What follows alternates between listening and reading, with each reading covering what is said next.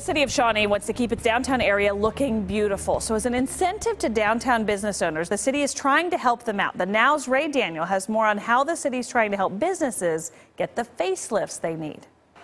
Today, the city of Shawnee announced its downtown improvement program. It's financial incentives just to encourage business and property owners downtown to make exterior improvements to their properties. It's a program that's been around since 2003, helping both downtown business owners and the city of Shawnee to keep the downtown area looking nice. We have five $5,000 grants and then unlimited grants for $2,000. We have people in the door at 8 a.m., businesses to apply for those. Business owners like Dan Flum was one of those people who applied this morning. We're hoping to put in some glass garage doors on the front of the building to make it accessible to the sidewalk out there and have like a seating area out there for the coffee shop. Hoping to extend the coffee shop and add more tenants to his building, he says the city's incentive will help out parts of his building that's been around since the early 1900s. Get people to kind of reinvest into our downtown area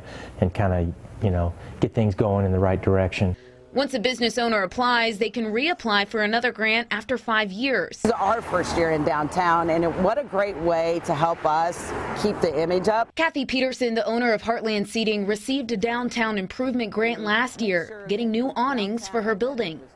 You have to take care of the facility here, especially if you've invested in it, and you've invested in downtown Shawnee. And it was really great for them to kind of do a little handshake back, as in, thank you for investing in us, and it's a partnership.